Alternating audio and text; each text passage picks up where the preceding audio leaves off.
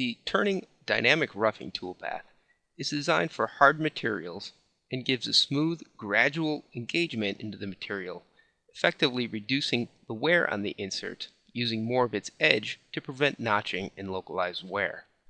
Now this toolpath will only work with round button style inserts. So we'll start by going Toolpaths, Dynamic Rough, and Partial Chain Mode. Start down there and end up there.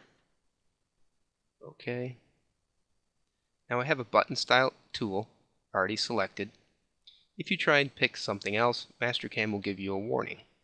Now under the rough parameters, this step over.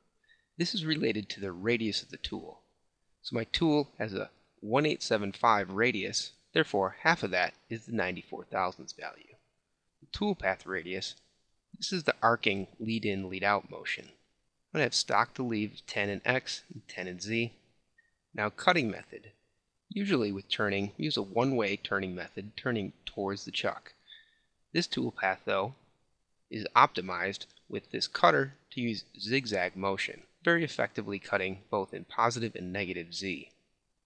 Moving along here, the stock recognition is very important. I want to use stock for outer boundary.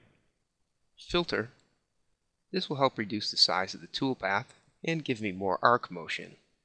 Since I'm leaving 10 thousandths, let's say a 5 thousandths tolerance, and I'm going to create arcs, minimum of 5 thou, maximum arc radius 1,000 inches. Now the plunge parameters, you're going to notice by default it's set here to allow plunging in X and Z.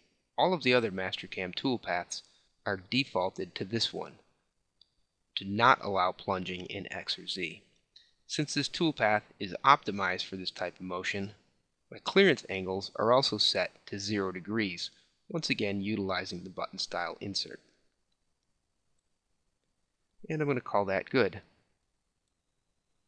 Now first for a back plot.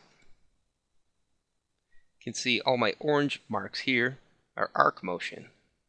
So I'm getting nice lead into the material. We'll go over to a verify, slow down the speed a little bit.